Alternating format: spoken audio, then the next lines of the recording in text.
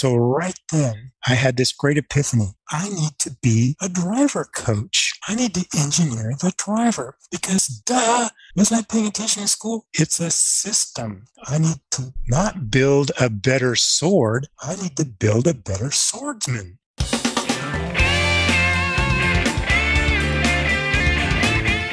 Welcome to the Your Data Driven podcast. If you like this podcast, be sure to visit our website at yourdatadriven.com for more useful help and advice on setting up your race car, mastering data analysis, and driving faster. Welcome to episode 33. Today I'm talking with John Block, a legendary motorsports engineer who's worked at the highest levels in North American racing, engineering pole-winning cars at the Indy 500 as well as in NASCAR. Through this story of John's background, you can begin to understand how the role of the scientific method can help your own driving and success on track. From an age before data to now one where we're spoilt with the numbers, it's a fascinating conversation I really hope you enjoy. One of John's tips for drivers is he who can get back on the throttle soonest is the winner. But why? What does he really mean by that? So, as ever, sit back, grab a coffee, and let's hear what John has to say. Welcome, John. Thank you for having me.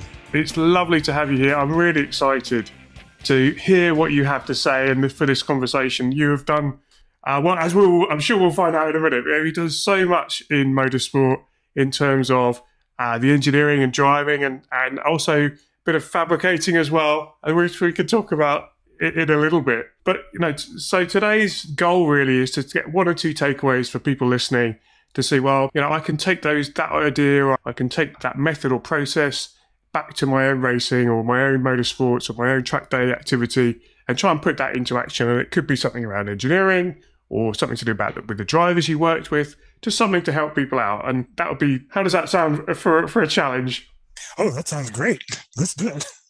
Fantastic. Okay, first off, let's learn a little bit about you for the benefit of people listening. Who are you? What have you done? Because I think that you've started off doing a bit of racing yourself, haven't you? And then it's evolved over the years. So tell us about you. I think the way you normally start this is, hi, my name is John.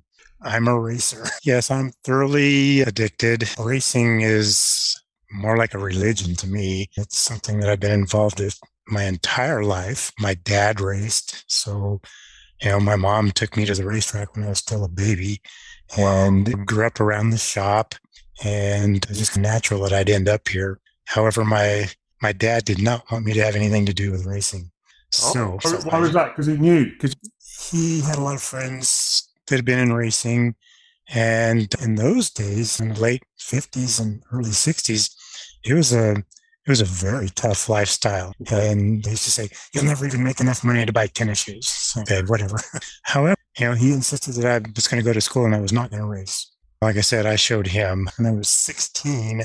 I lied about my age, bought a race car, and hid it at a friend's house. Now, he was a mechanic who worked at a dealership. I don't know what a 16-year-old was thinking that his father wouldn't find out, but it took about 7 or 8 days before somebody came into the shop and said, "Oh, I saw your kid at the racetrack." And he came home and says, "You racing?" It's like, racing? Racing? It's like, well, okay, here we go.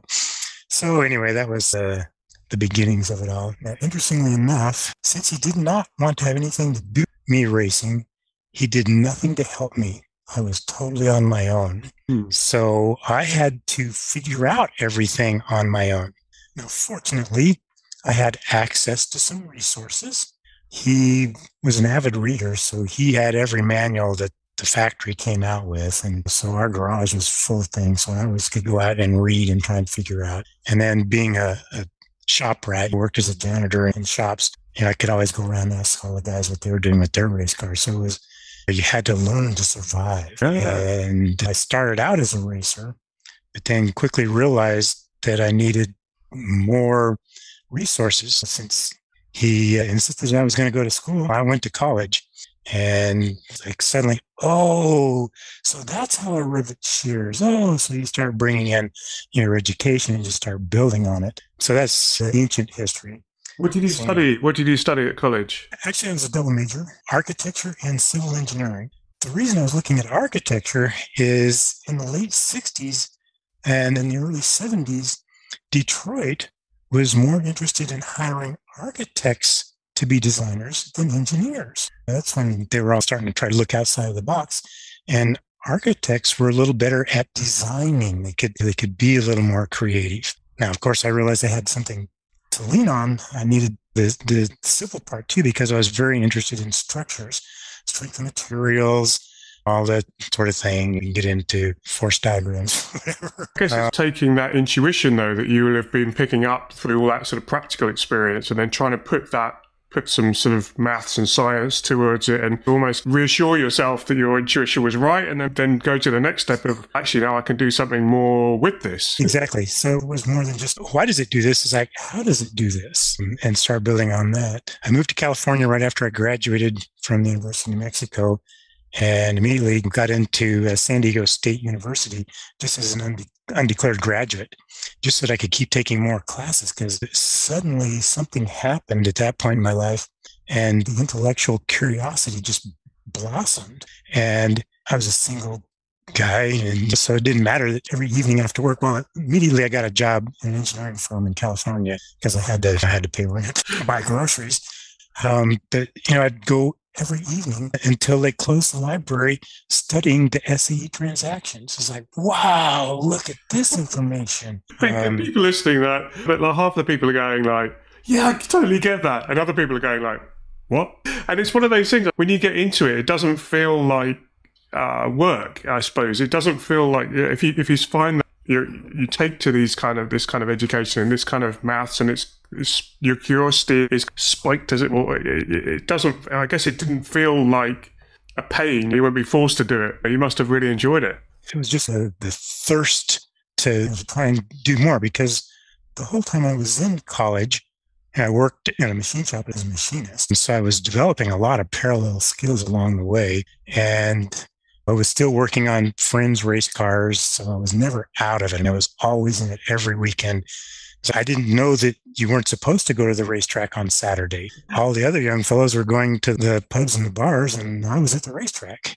So it just evolved, and I just kept working on people's cars, and then finally got enough money saved up I could open my own shop out in Santee, California, and was doing a little prep work for different people. I kept trying to get jobs up there, always knocking on the door at All-American Racers and Gurney's, like, do you need a junior engineer? Need a junior engineer? But never could get in there.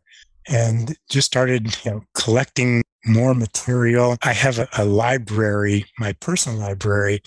I have well over 300 automotive books. I've got some pretty nice old rare ones.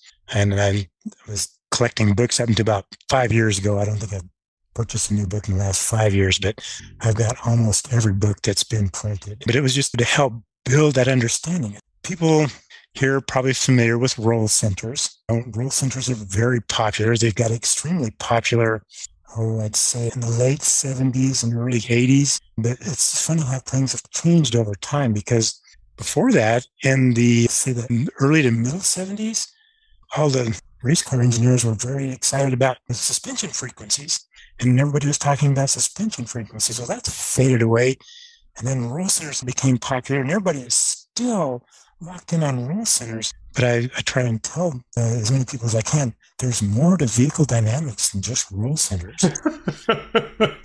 There are so many more parameters. When was the last time you ever heard somebody talk about static margin or elastic conjugate points or frequency? Once you understand it, and believe me, I know enough about this subject to know that I don't know everything. I certainly don't know what I'm talking about, really, although I should, in a way. But there's things like, it's one of those things where you got to go through this curve of thinking, I really don't know anything. And then you start to learn some stuff, and you think, actually, I feel quite confident. And then you dig a bit more into it, and then you go, actually, I don't really at all. And actually, no, maybe no one does, because it's so complex in terms of those interrelations. And what we're trying to do is simplify that back into something away from that intellectual exercise into something practical. So, okay, what can I actually do here that will make a difference? And things like static margins is a really interesting one, because that's from sort of more of the airplane world, isn't it, in terms of that stability of the vehicle. And when people are talking, talk about understeer and oversteer, and then with the stiffness at the front and the back, and it basically all resolves down to this static margin thing. And it's just like, once you understand that, it's much easier to think about it. But to get to it from where people are starting, I've just got these springs on my car, and I don't really, how do I get from what I can see to this number that can be really useful? It's interesting because my own personal journey is I went down that rabbit hole really deeply. It is deep. And the thing is, having come from the car culture, we're a group of tweakers. We like to twist the wrenches. The demon tweak is going to win the race. And we're very involved in the automobile, but we forget that this is motor sports. We tend to get very focused on the motor sports rather than motor sports. And after a number of years climbing the ladder, I always thought, oh, I'm such a good engineer. Look at what we did. We went faster because I'm such a good engineer. And climbing the ranks that way, back in 85, I landed a job with an IndyCar team. And as luck would have it, we got the pole at the Indy 500 that year. And I always thought, oh, I'm such a good engineer. I now realize I didn't have a clue what I was doing. It was luck. Granted, several things all aligned. I was doing things that I didn't realize I was doing. I didn't realize that I was employing the Hawthorne effect, and the driver didn't realize it either. For the benefit of people listening, it's a very interesting thing. It's actually where psychology and engineering cross the road. It's taught in both psychology and in engineering when you start getting into statistical process control. It kind of goes back to the famous thing that Henry Ford said. Henry said, if a man believes he can't, or if a man believes he can, he's right.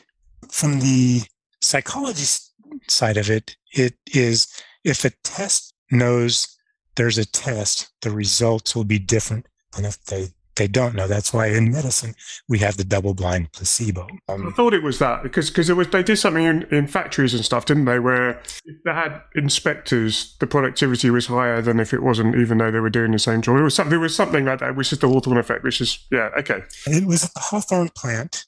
It was back during the war, for us old people, the big war, and the men were all off in the war fighting, and the women were at the factory winding motors, and the world was very different then. It was all about how can we be more productive. We were trying to win the war, and what they did was there was an engineer in charge of things. He took a group and separated them and said, okay, we're gonna do an experiment to see if we can do to improve productivity. And they were like, yes, let's do it. They separated the group in a different area, and they raised the light level. Productivity went up. Yes, they raised the light level again. Productivity goes up again. Raise the light level again. Productivity goes up again. Now, what do all good engineers do?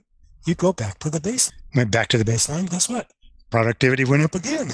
So you make a really good point there about. I've got a question for you about testing, and that's something that I like. So it's quite normal in a professional environment to do this sort of ABA or AA or ABC, whatever. Yeah, it depends on what you're doing. But the idea is you start off with a set of settings, and then you go out and do some stuff, and you try different things during the day. But then you get at the end of the day, or at some point during the day, or middle of the day, or whatever, you go back to where you started from, and just to double check that the gains that you've hopefully made during the day are real.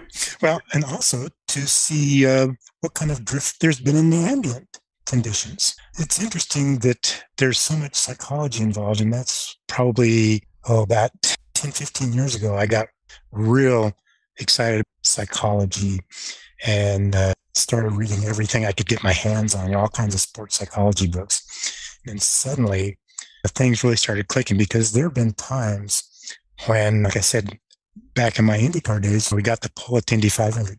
Now, granted, there were some clever things.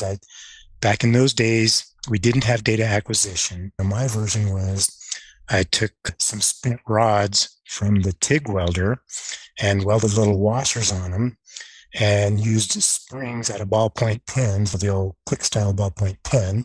And back where the rocker arms were, I took a little piece of steel, maybe about 1.5 inches wide, maybe about 1/2 inch tall, and used Dykem blue for you machinists out there. Dykem blue is for layout.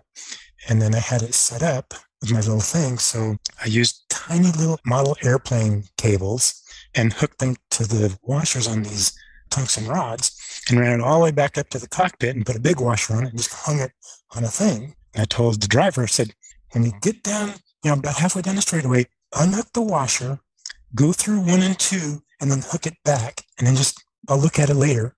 And the idea was pins, the tungsten rods, hit the little plate with the dicom on it, and then as the suspension moved, it scribed little arcs. So in essence, I had mechanical suspension sensors.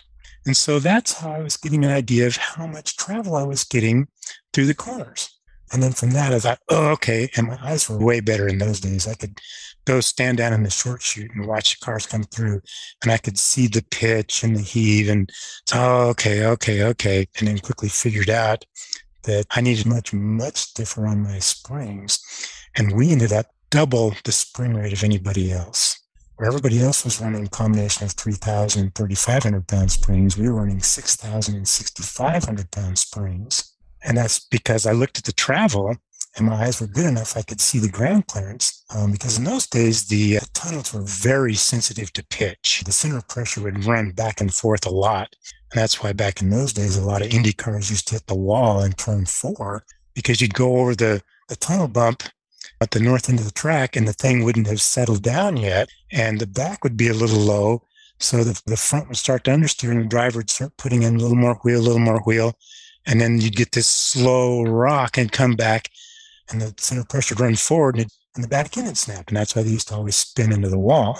And that I could see that standing. I was like, okay. So I went real stiff, which meant I could drop my ride heights, which also meant that in turns 1 and 3, when you lost a lot of speed, the car didn't lift as much. I kept my ground clearance lower. So you didn't have to lift for 2 and 4. So it was the old things like he who can get back to the throttle first wins. And from an engineering standpoint, there's a lot of truth to that. We now have data acquisition, and it's a lot easier now because you can just pull up the data and look at it. And I like to use an expression from one of my buddies here, the money line. Peter Krause, he's got that expression. I like to use it. And that's just your velocity. Everybody can use this. It doesn't matter if you're a club racer, time attack, or whatever kind of thing you're running in. I agree with you. Well, looking at this thing and it's just like it's showing I was quicker here and slower here. I get that. It's a squiggly line. How can that tell me how I can improve my driving? Okay, the first response from the engineer is more area under the curve. So for you non-mathematical people, that means if you look at your speed trace and the area below the line is what you're trying to maximize. Because if you could imagine that you had a track and you just could hold a single speed all the way around the track, then it's real easy. You just take on that graph, the speed is your height and your length, and you just multiply those two, and you've got the area. Well, this is where calculus, sorry, I said the C word, sorry, but we want to try and maximize that area. So that's when I also got into... Just to clarify, that's your distance traveled, isn't it? So you've got a fixed distance notionally around your track. Let's forgetting your different options on your corner line. So you want to travel that distance as quickly as you can, and so you want to drive as fast as you can. But then, unfortunately, you have to slow down for the corners, don't you? So yeah, we call that speed correction. Yeah. Through my career, I've had great luck and I've had some really bad experiences. Like I said, we were fortunate enough to get the pole at Indy 500. Later years, I moved to stock cars and managed to get the pole at both Talladega and Daytona, which was a lot easier because there the driver never lifts. It's more like drag racing. With a regular circuit, there's a balance. What percentage is driver? What percentage is car? Depending on your event, your class. If you're in a spec class, now suddenly the driver comes way further up the scale. Maybe the driver is 80%, 85, 90% of the final result. Well, that's the nice thing about Daytona and Talladega.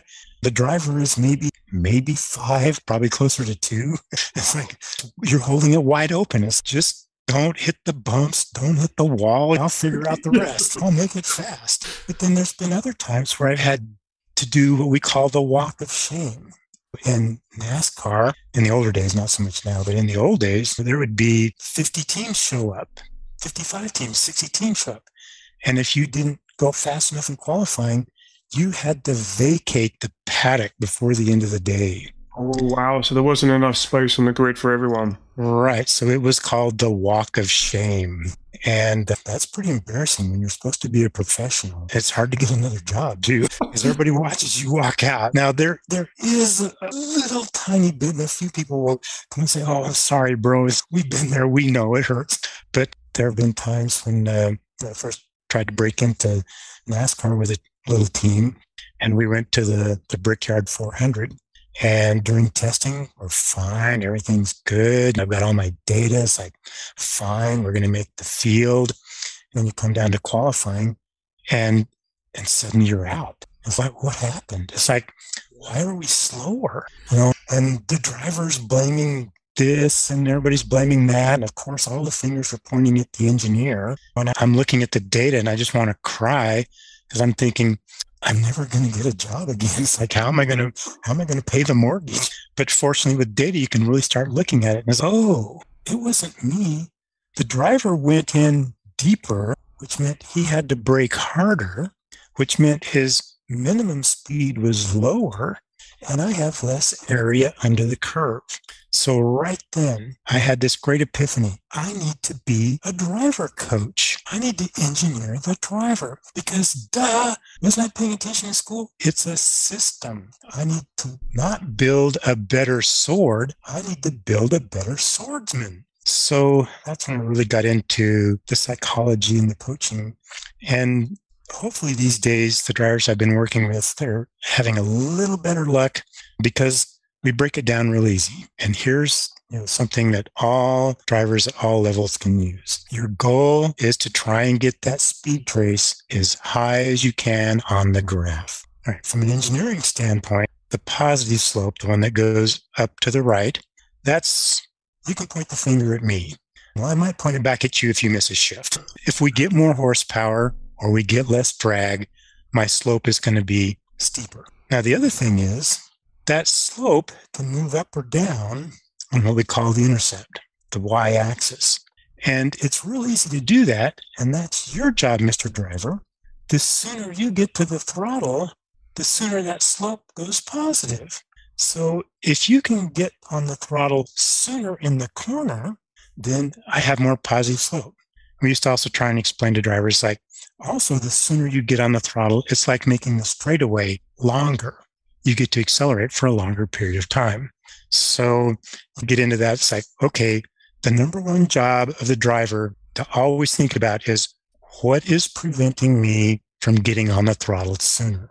So we now start to introduce the scientific method. Too often, everybody jumps to a theory when they haven't even talked about a hypothesis yet. I was like, okay. Let's just pick up on that because I think that is that in the sense of something's unexpected has happened and it could be a number of different things and then lots of ideas get thrown in and they're all feasible because it could be that. We don't know any different at the moment. So one of the difference that an engineering approach is meant to bring is a bit more of that structure to that problem solving, I suppose is the way of doing it. Is that kind of where... Yeah, that's the idea of the scientific method is you have a process and, we didn't invent this process. It's been well developed. This wheel was developed a long time ago and it's done very well for us here on Earth as humans. But I try and get drivers to understand that we're going to start with an observation. And what was that observation? I can't get to the throttle when I want to. And the next thing in that observation is why? Now tell me it's understeering or tell me it's oversteering. Too many drivers come in and say, it's understeering.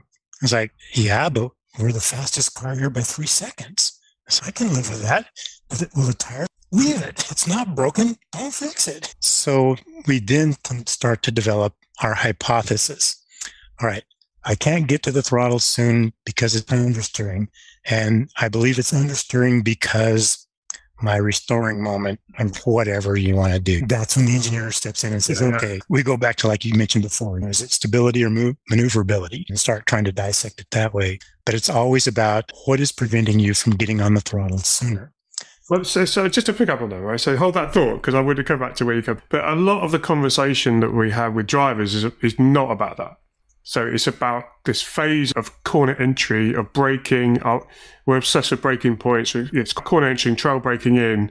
And what you're saying is, in actual fact, the priority, whilst all of that stuff is, I'm sure we'll come on to it in a minute, is important, the actual success criteria, or more, is in terms of how early you can get back onto wide open throttle, or how early you can get back on the throttle at all, is almost more important than anything else. You mentioned the fundamentals, and to me, that's the number one fundamental. The thing is that there are too many assumptions, and everybody assumes that you're always trying to do that, but nobody ever came out and said, your number one priority is try to get under the throttle sooner. No one ever says that. Everyone talks about brakes and trail braking and, you know, how you modulate the throttle, and, you know, when you come off and your steering, your line and all that sort of stuff. And it's just like, all of that, like you say, it's implied, but no one says it.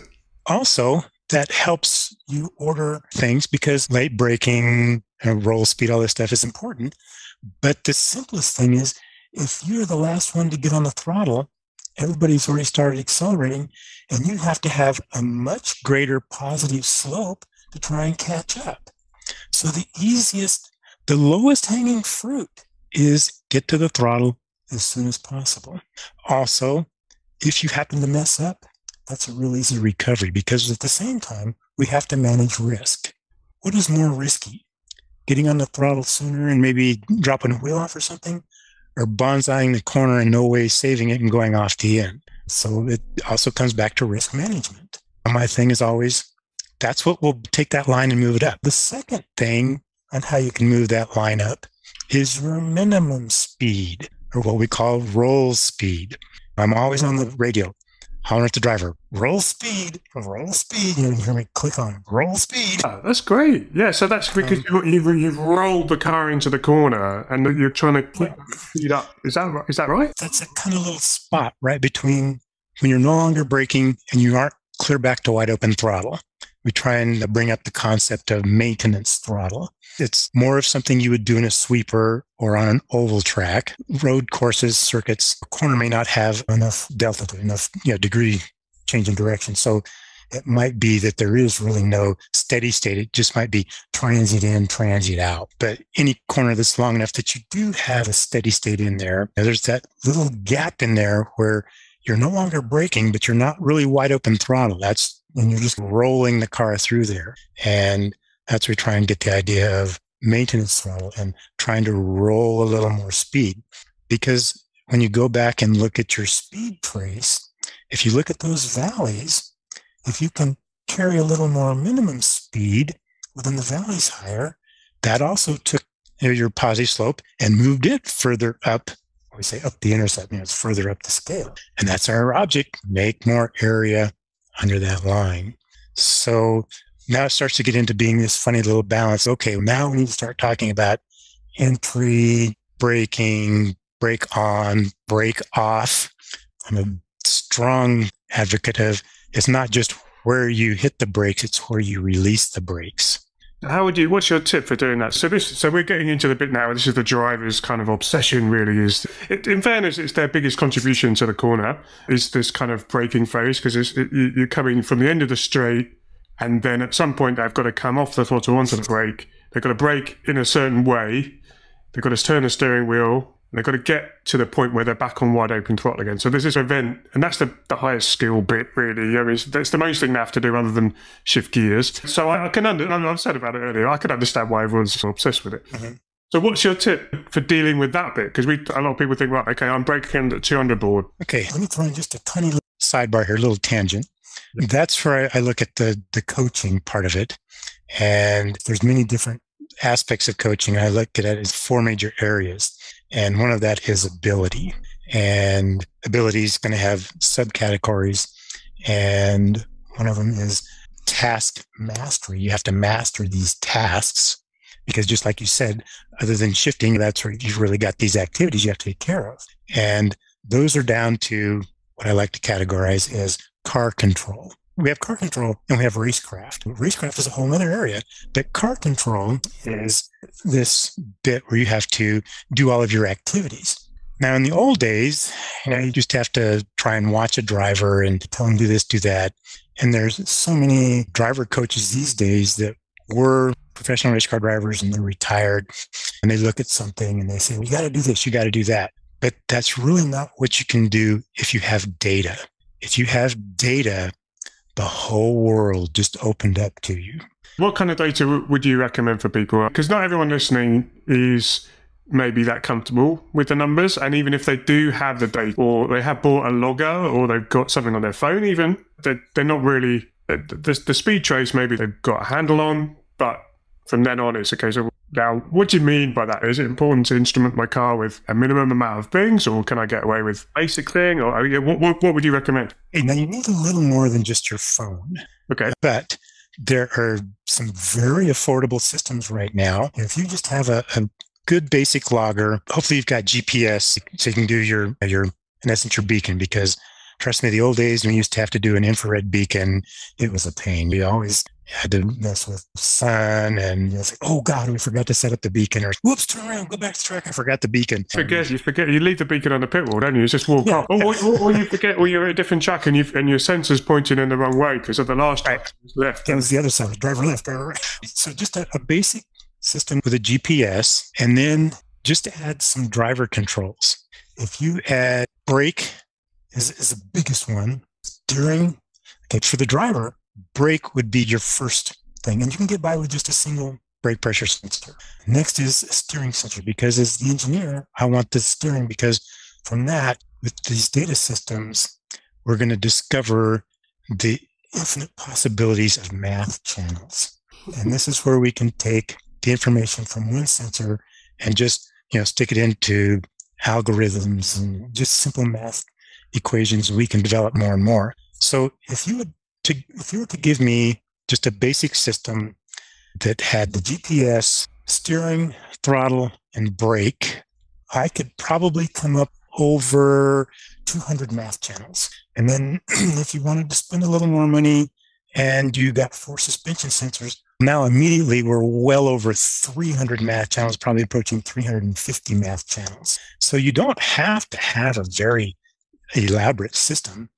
I'm willing to bet in US dollars for probably $3,000, probably, you could get a pretty amazing system that will carry you on for the rest of your racing. You're really right as well, because and then that's evolved so much, and it just gets more affordable for people. If people was freaking out at the 3,000, then you can get a lot of stuff from something like, I don't know, one of the cheaper ones, which don't have external channels, just with your lateral longitudinal acceleration is another thing, which is often a pseudo for steering and braking as well. But if you did have them, look at what kind of things do you look at? Now, I do this for all drivers just because I have them set up in my different systems. So it doesn't matter if it's a club racer or professional racer, my math channels are all turned on. Because I keep telling people, you got to at least give me a steering, a brake, and a throttle. Cool. Because with that, we can really do things. But what I do is I have my driver channels and then my car channels. And getting back to these driver tasks that need to be completed, I have math channels so that when you go into the corner, I'm going to measure exactly when you get on the brakes. So I know the distance down to the foot where you applied the brake. And then because I'm measuring brake pressure, I also see where you release the brake. So now I know to the foot where you release the brake. And because we have throttle, we know where you are on the track when you got back to wide open throttle. So now you can look at those real quickly on your data. And I can say, well, looky here. First off, we're going to try and master these tasks. And one of them is your brake on. This is part of your car control. And when I work with professional drivers, say, okay, the goal is I want you to apply the brake inside a 1 meter window, whether it's 3 feet. Yep. I'm giving you the length of the front wheel. I want you to be on the brake every single time at that same point. And then to make it a little more difficult, I want you to figure out how to release the brake at a given point within 1 meter. That gives you that 3 foot window.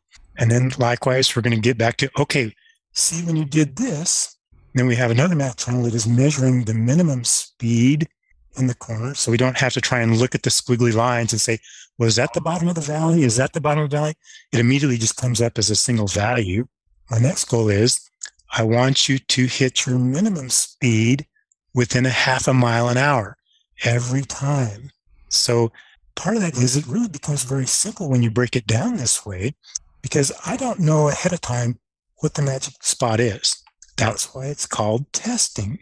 And we have a little thing. It's like, okay, we're going to pick a corner. You're going to take the two board or whatever, but we're going to focus on this corner and maybe another corner over there. And let's run 5 laps. And the first time, brake a car length before the board. The next time, half a car length before the board. The third time, hit the board, half a car past, whole car past. And then let's see what happens to your brake release point and what the resultant minimum speed is in the corner. So that's how we just break it down and start trying to find where's that sweet spot on the track. Okay. So yeah, so having structure when you go to a test like that, I think will be interesting for people to hear about, because I'm not sure everyone does that. I think quite often, there's fairness, there's so much admin. If you're taking yourself to the track with your car and there's so much admin and kit. It's a kit sport, isn't it, motorsport? You've got equipment, you've got to make sure the thing's running and warmed up and the tyres are, on and the wheels are... And then all of a sudden it's, oh my God, put my lid on and I'm going to drive around and my session's started, I better go. So people, I quite often I hear people that they end up just basically just driving around without much of a conscious plan, enjoying it, but then out of it and then go, it's actually, maybe there's another way of doing that. Is that what the pros would do? And you'll say, no, that's not. We would have maybe a little bit more of a structure to it. So we're going to focus on a couple of places and work quite methodically on definite things.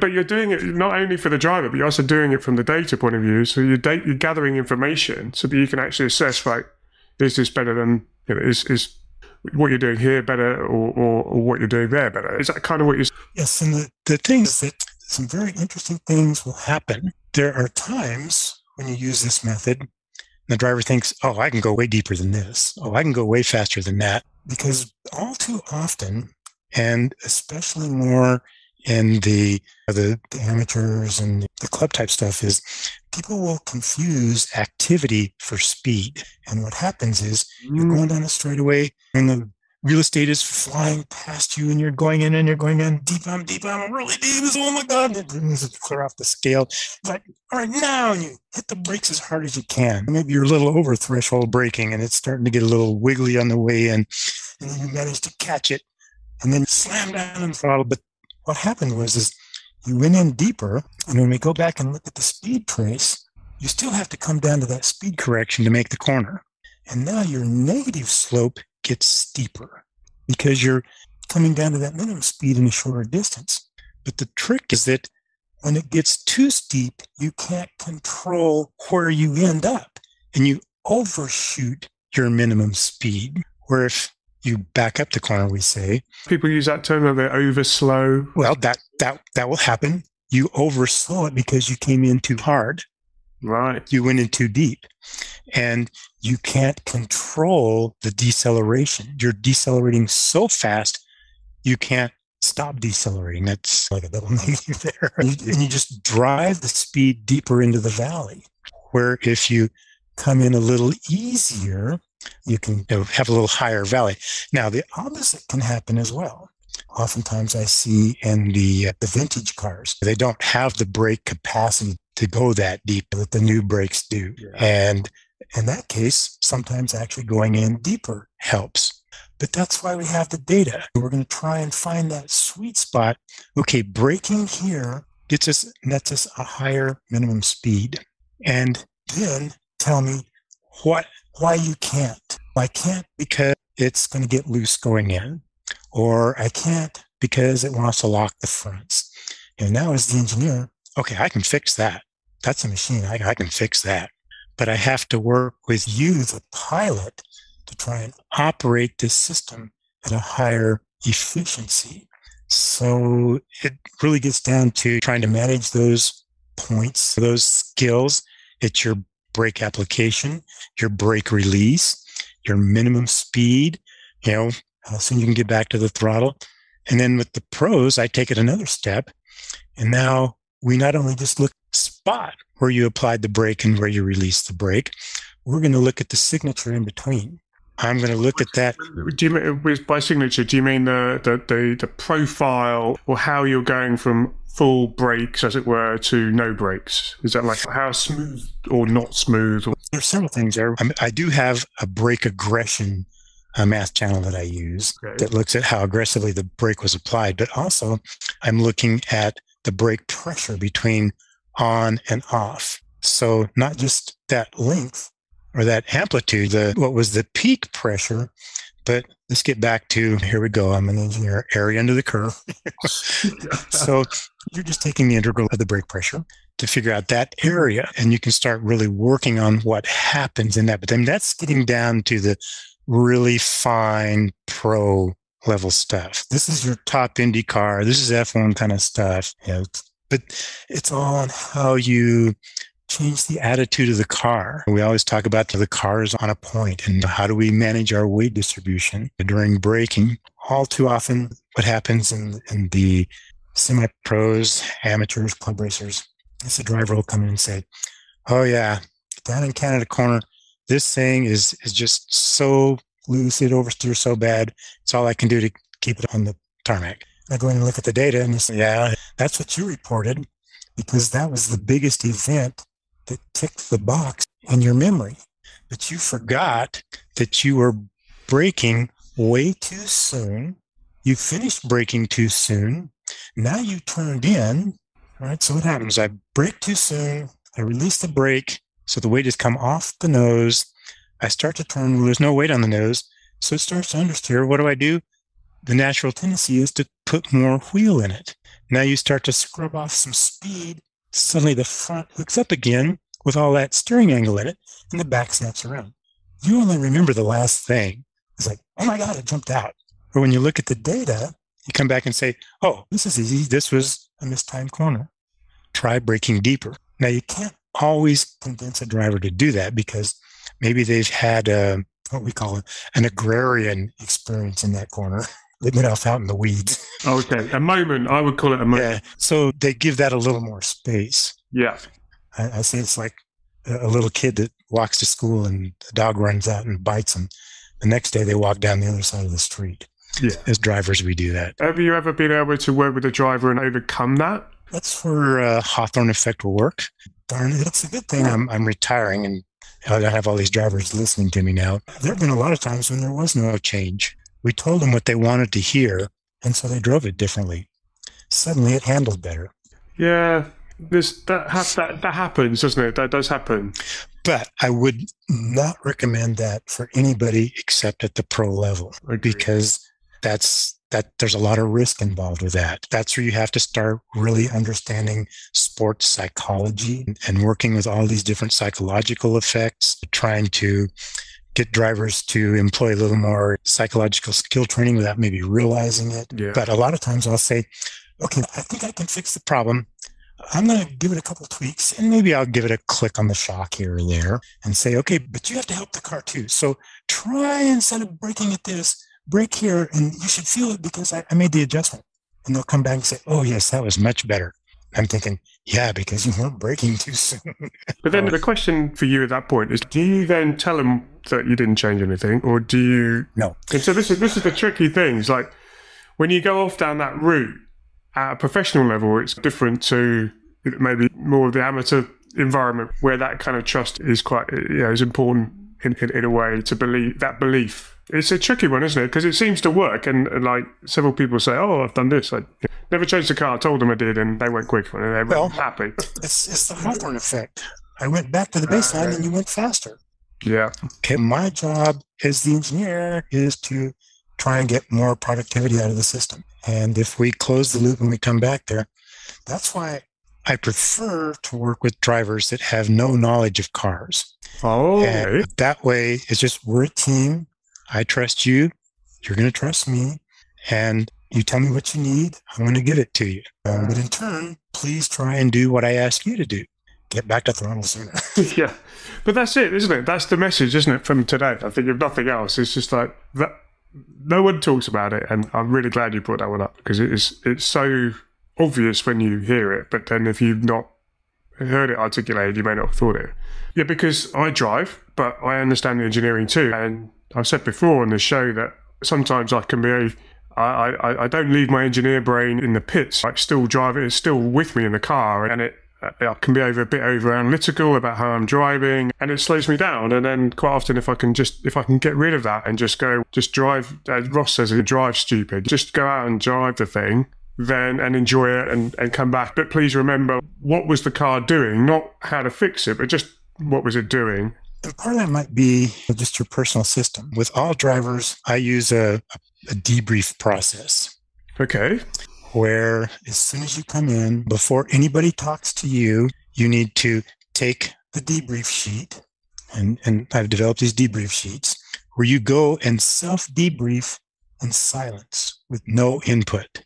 I love that. What's on your sheet? Is it a track map, or is it okay, mine has a map at the top with the corners all numbered. And then below that, I have little sections for each corner, the numbers coming down.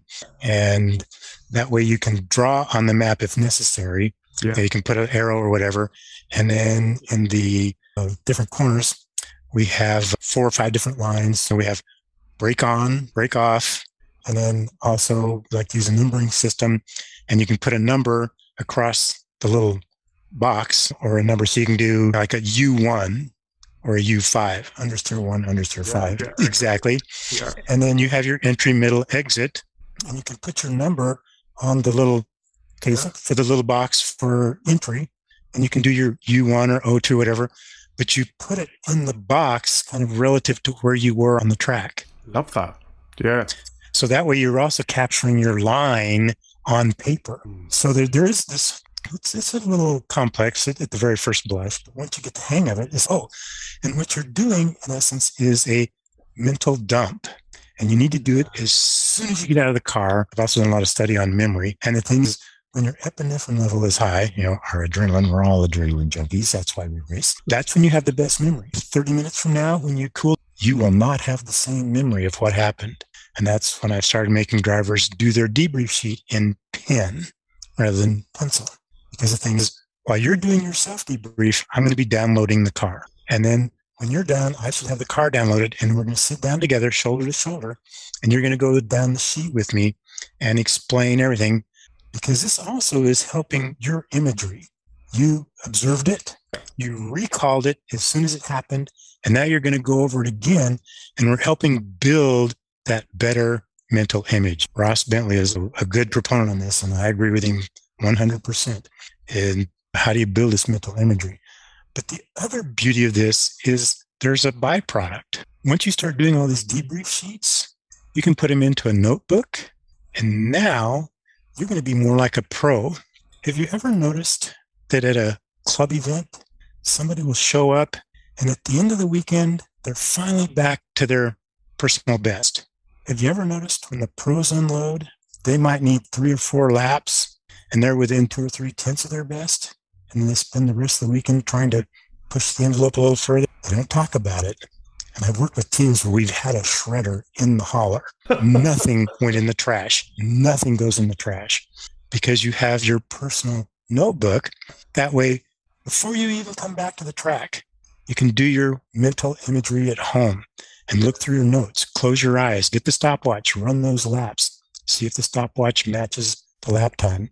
That way, when you unload, you're not back saying, okay, I'm feeling pretty good here. I've got to get the rust knocked off. You already know, okay, this is the first time out. The tires are cold, so I'm not going to hit the 2 board. I'm going to give myself about 2 car lengths until the tires warm up and the track gets cleaned off. You're already where you left off from last time almost, and where you're going. And I've had that before with a few drivers who've been on, and they say, yeah, you might not think of it, but one of the things that I've always been really hot on is taking notes, and I've got everyone in my team to do that as well. And they didn't like it at first, but what we're trying to do is build up that. They used the word database, which was quite nice for a racing driver to say that. And they're building up a personal database of what worked, what didn't.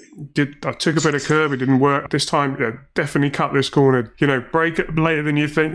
Building this in a language that means something to them, so that they can come next time. It's just come back. And also when they're switching cars. So some of them are switching between different cars, or a car they don't drive very often. It's like, how was it in that car? And if they do come back to it, they can go back to those notes and go, oh, this car, I've got to drive it in this way at this track, or even not at this track. This car has this characteristic, and I can then apply that somewhere else. Exactly. And then you take your notebook, your database, and you start applying it back to your data acquisition, where you're looking at your braking, then where you're applying the brake and releasing the brake, and you really start to move up the chart. Because oftentimes you'll get out on a plateau, you think, oh gosh, I'm 2 seconds off the pole. What's going on?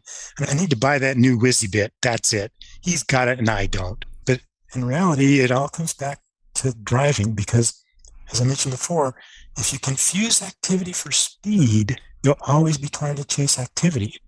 Because very often, drivers will report that this doesn't feel fast. And we show them on the data in the stopwatch, you just set in your new personal best by 2 seconds. Now what? And sometimes it's hard to convince them that what doesn't feel fast in the seat might be faster on the stopwatch. And that is a thing with the numbers. So for me, people know Samir Abid does the data and stuff like that, but I only got into it because it's a means to an end. And engineering, it's all a means to an end. And what really surprised me sometimes is that when you're driving and you go through a corner and you think, oh, I didn't feel fast, and you do look at the numbers later and go, actually, that was quicker. And you're like, oh, that's completely counterintuitive to what my assessment of that corner approach would have been. Sometimes I've made a mistake. Like, I've literally made a mistake, gone through a corner, gone, oh, that was rubbish, because that felt slow. And it's been quicker, and that doesn't work in my head. And it's one of those things of, why bother with data? Why use all this stuff? It's a question I get quite a lot, even today. And it's just, the goal isn't to be quick on the laptop, it's to help you as a driver have a better idea in your head of what's going to work around the lap in this car. That's it. And what the data does is it remembers stuff better than you do, and it also gives you that certainty of that worked and this didn't work. If you're doing it, like you're saying, in a kind of scientific approach way, as it were, like you create some experiments in your driving. Well, I'm going to try this, a wider line here, I'm going to try a tighter line here, and just see. And then we'll go and look at it and go, yep, that worked, or that didn't work. And sometimes you have to do some things that are totally counterintuitive. Yeah. We all get too wound up in segment times and looking at that eclectic or that theoretical, where actually there's sometimes that we say, okay, I'm purposely going to throw away that segment. I know I'm going to lose 2/10 on that segment, because if I do that, when I come through the switchback, whatever, I can gain 4/10 or 5/10 in the next segment. Because it's not just that one spot. It's not that I felt more G-force in the car, so I had to be going faster. It's time. Yeah. And it's that cumulative time. And it's not that one lap wonder. It's all of them added together is what makes the race. Well, and just to build on that a little bit more, it's about, you don't need the data. I mean, people were racing before. Yeah, and if you do enough laps, you will get there eventually. But no one's got enough time for all of that. So what can we do to shortcut that period of time? So you've already said the pro drivers are rocking up at the track and they're on it straight away because they prepared from last time. And so what can we do every single time to make sure that tomorrow's track day or tomorrow's track event or the next event that we do is we're getting more value from it because we're quicker sooner. And it's the data can help you from last time. Your records can help you from last time. And therefore that's why it's worth all the admin of mucking about with this stuff, because you're going to be quicker than you would be if you didn't bother. It's just doing your homework. And even if you don't have data, in the old days, we didn't have data.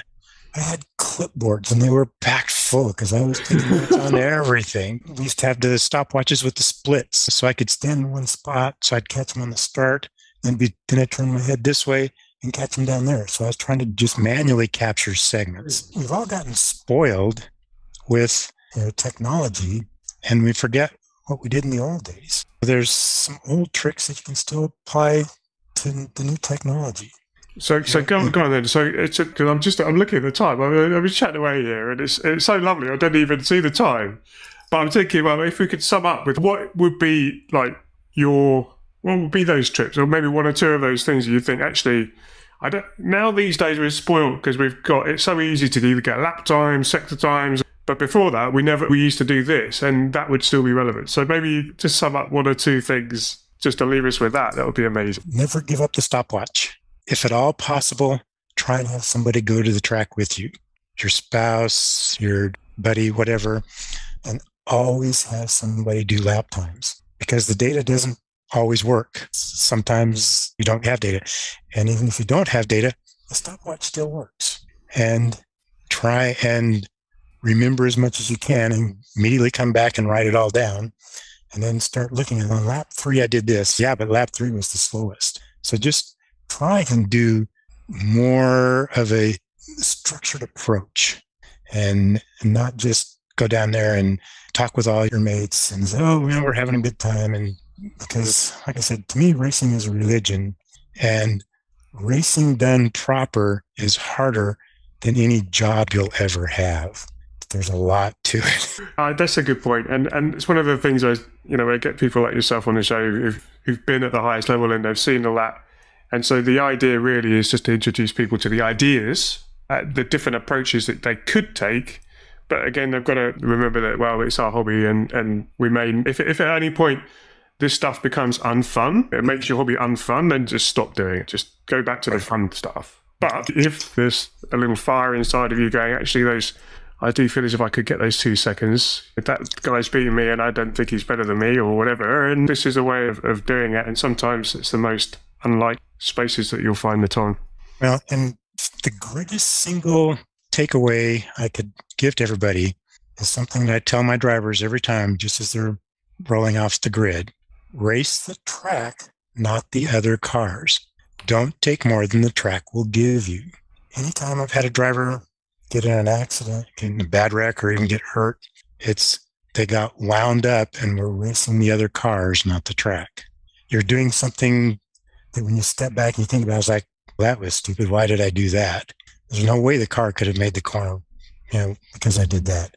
Or there's no way I could have stopped. So if you race the track, we get back to those fundamentals. Where am I wide open throttle? Where do I apply the brake? Where do I release the brake? Back to risk management. You're going to be out there. You're going to be safe. You're going to have fun. So, race the track, not the other cars. I love that. What a wonderful way to wrap up. Look, it's been fascinating. I could actually just sit and talk to you for hours. Honestly, thank you so much. If people want to reach you online, I know you're in the middle of transitioning from what you have done in the past to some new things. So where can people find you? And have you got a presence online? And what would that be? I have a website, just auto-wear.com, auto-wear.com. That's my main business that I'm working off of there. And then if you'd like to send me an email, it's john@auto-wear.com. So you can catch me either way. I'll put some links in the description below. But yeah, look, thank you so much. It was my honor and a pleasure to speak with you. Genuinely could have talked with John all day.